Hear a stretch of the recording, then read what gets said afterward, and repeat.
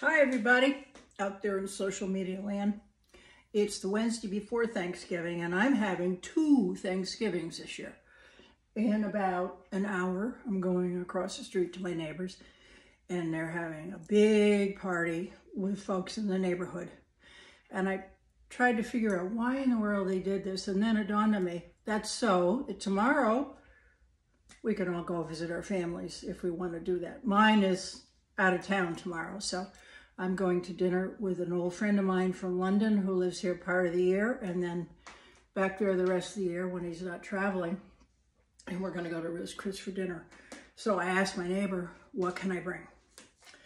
And she said, well, her companion loves Brussels sprouts. So what I've been doing here, first I cleaned the Brussels sprouts, and then I peeled off all those outer leaves and cut off the stems and cut them in half. And then I steamed them for about 10 minutes. I don't know about you, but I don't like raw vegetables when they're supposed to be cooked. So that's what I did. And then I filled this pan, not filled it, about 2 or 3 tablespoons of olive oil. And then I took those Brussels sprouts that had kind of drained and dried off, and I sauteed them until they were kind of brown. And then I took those out of the pan and I peeled and chopped 3 shallots, or you might call them a shallot. Just finely chop them and brown them in here. And what next I want to do is this. Put in some white wine with all those pan juices. So I'm getting ahead of myself here a little. And as the shallots started to cook, then I added 4 or 5 cloves of chopped garlic and sauteed those. Before they got brown or burnt or anything, just soften them up and piled them in with the already cooked Brussels sprouts. And then the last thing that I did was chop up about 4 ounces of really good Italian prosciutto.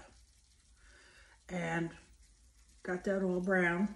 So if you look and see here, there's prosciutto, and there's onions and garlics, and there's the Brussels sprouts. So what I'm doing right now is I'm just adding a little white wine to the pan. I'm gonna let the alcohol cook out. Well, you're supposed to. You don't pour booze in a dish.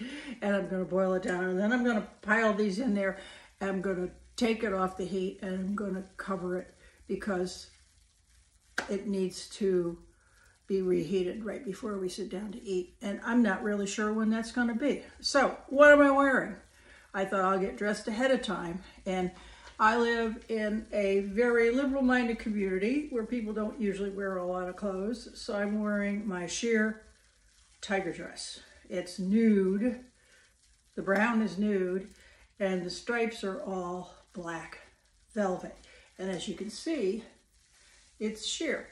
But I have a bra and I have some little fawn panties on. And I'll walk over here so you can see it. Not a lot of light over here, but there's more right here. So as this cooks down here a little bit and the alcohol evaporates out, then I'm going to add the Brussels sprouts back in, cover it up, and then reheat it later when we're ready to eat. So I wanted to wish you a happy Thanksgiving early if you're here in the United States, and I'm sure wherever you live around the world, you have a day where you say thank you for being a citizen of the country that you're in. This is one of our very biggest holidays here, and there's 2.5 million people on the road today, 2 million people flying every day. People go home and they're with their families and friends and they sit down at a table. You would call it a groaning board, more food than anybody would ever need.